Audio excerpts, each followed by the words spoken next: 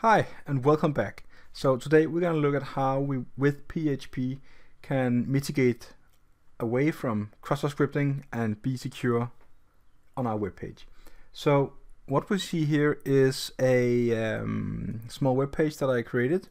It's very small, and the only thing we see is a small formula, and we can type something in, and the data is basically being reflected back to the web page.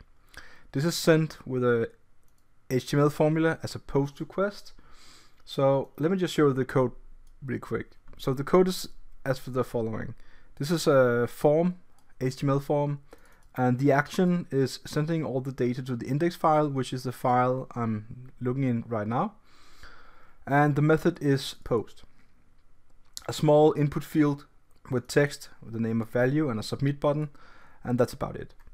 In the bottom, I reflect all the data coming from that HTML formula back to the client, the browser, and just posting it raw. In the top, I have another thing that I'm going to talk about in just a bit. So let's stick to the two things here, the form and this code down below. So let me just tell you what this can do. If you did this in this particular way, you are vulnerable to cross-site scripting. Cross-site scripting is the case where tags are being passed and rendered by the browser and will be executed as raw code. A really innocent way to test this is just to put in a h1 starting tag, for example. The end doesn't really matter, and just send the data, and the text come out as a h1 size text. This basically means that this side here is vulnerable to cross-site scripting. So I could type in any sort of thing like a script tag and the end script tag again, and do, let's say, an alert with this should not happen, and press the button, and an alert will pop up on my screen saying this should not happen. Executing raw code in the browser from the user input is what cross-site scripting is all about. The different forms of cross-site scripting, this is called the reflected type of cross-site scripting, which I just demonstrated. The other type I'm going to demonstrate is a very small and reflective idea of having stored persistent cross-site scripting. Looking back at the code again, we will see that I require a file called data.php. Now let's just think that this file connects to database and populate a variable called data, and that variable I can echo back to the screen.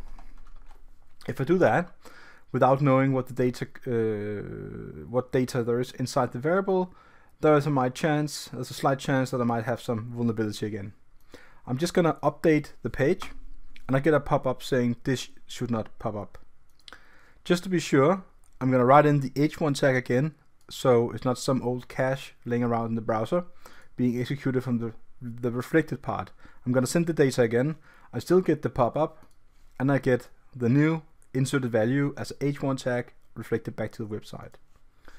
Let's have a look at what the data variable contains.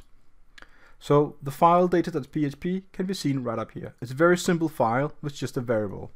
What I put in is a script tag with alert, this should not pop up. So think about it. This could be some data coming from a database or some other place. It doesn't really matter. The way we look at this from this page called index.php is an external file that I require. External meaning it could come from any place. At the moment it is located on the local disk on my computer. So how to fix this? How to fix cross-site scripting? How to fix tags not being executed by the browser? In PHP that is quite simple. Let me just show you how to do. Basically what you do is you encapsulate whatever thing you have in a function called HTML entities. I'm gonna do it around the data variable. I'm also gonna do it down here at the value from the post. I'm saving the file, going back to the browser, updating again, and this time we get no pop-up. We will get this text outputted to the screen, and the same goes below. So what happened really? How can it be that I can see the actual special characters without having this executed by the browser? Let's right click and see view page source. What I see here is something called HTML entities. The ampersand, the LT, and the semicolon is short for lower than, and the ampersand, GT, and the semicolon is short for greater than. So within those two tags, we have script. An entity in a browser is basically just a short for some special character saying this is a special character, please show the special character.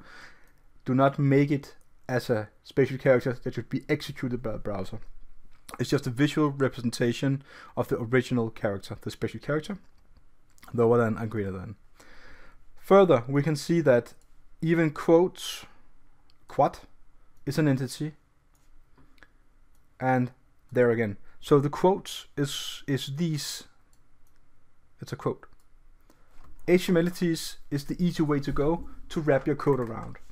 Every time you have some output, no matter where it is from, if you're going to echo it out to the browser, to the client, to view, on, to the view, or just to view with your eyes, always remember to wrap it in HTML entities to remove the threads from cross-site scripting.